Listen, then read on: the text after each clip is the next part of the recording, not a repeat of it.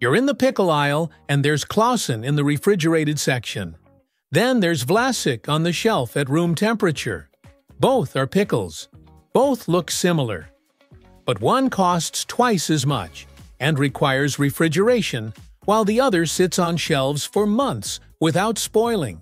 Same vegetable, same brine. Completely different manufacturing that creates completely different products. One alive, one dead. How can 2 jars of pickles require opposite storage conditions? Let's explore the process. Here's what most people don't realize. Pickles aren't a single product.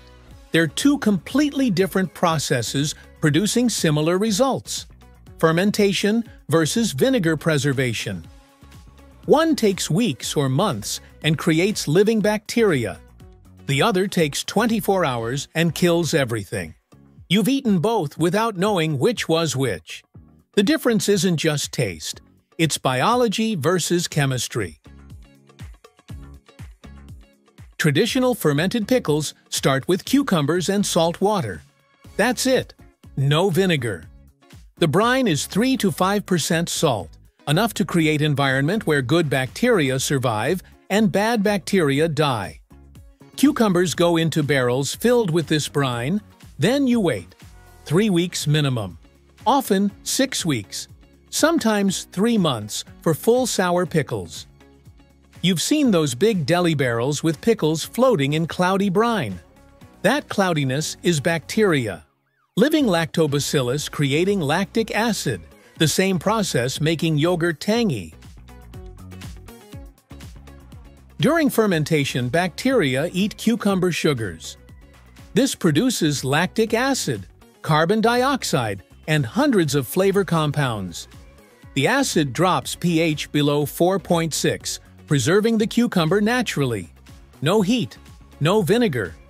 The bacteria do all the work. This is why fermented pickles taste complex, sour but not harsh, with depth you can't describe.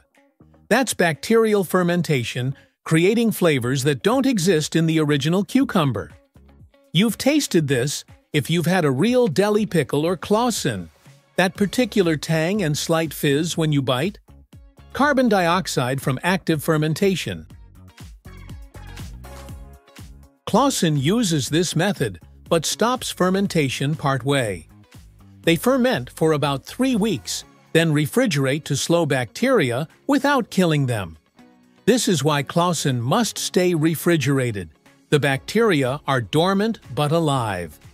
Leave them at room temperature and fermentation restarts, creating too much carbonation and bursting the jar. You're buying living pickles that are still fermenting, just extremely slowly at cold temperatures. But here's the kicker. Most pickles skip fermentation entirely. Vlasic, Mented olive, most store brands use vinegar method. Fresh cucumbers go straight into hot vinegar brine. The mixture is 50% water, 50% vinegar with salt and spices. This brine gets heated to 180 degrees, poured over cucumbers, sealed in jars. The heat pasteurizes everything, kills all bacteria. These pickles are shelf-stable because nothing living remains. The entire process takes 1 day, sometimes hours.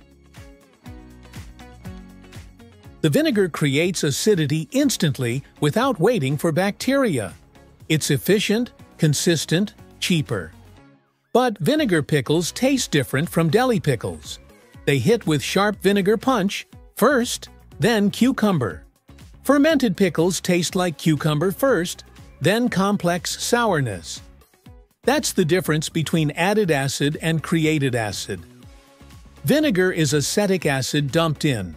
Fermentation is lactic acid slowly developing inside the cucumber, penetrating every cell during weeks of bacterial work. And here's where the health angle emerges. Fermented pickles contain live probiotics, beneficial bacteria that survive digestion and reach your gut. Same bacteria in yogurt and kimchi. Each fermented pickle contains millions of lactobacillus bacteria. Vinegar pickles contain zero living bacteria because pasteurization killed everything.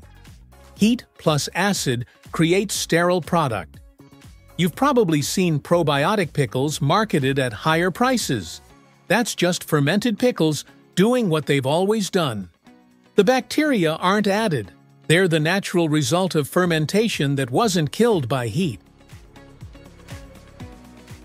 This explains the pickle juice drinking trend. Athletes discovered fermented pickle brine stops muscle cramps faster than water or sports drinks. The theory was electrolytes and salt. But recent research suggests it's the acidity triggering nerve receptors in your mouth and throat, which somehow interrupts the cramping reflex in your muscles.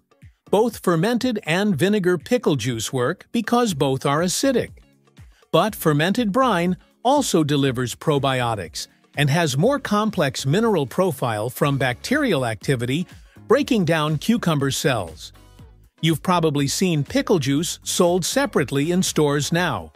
That's usually fermented brine, not vinegar brine, because fermented brine has the bacterial compounds athletes want.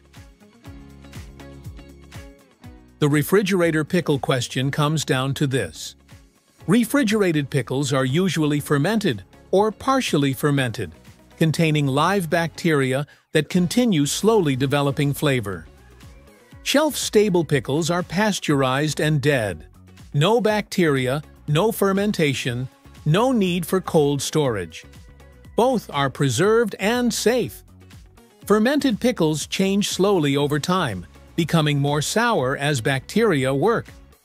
Vinegar pickles taste the same day 1 as day 300 because nothing's alive to change them. Most Americans grew up eating vinegar pickles and think that sharp, one-note sourness is what pickles should taste like. Then they try a real fermented pickle and realize they've been eating the shortcut version their whole lives. Both are pickles.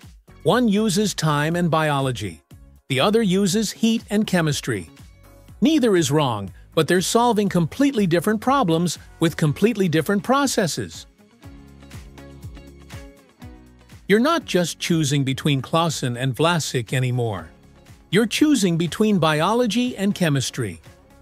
3 weeks of bacterial transformation or 24 hours of vinegar shortcut.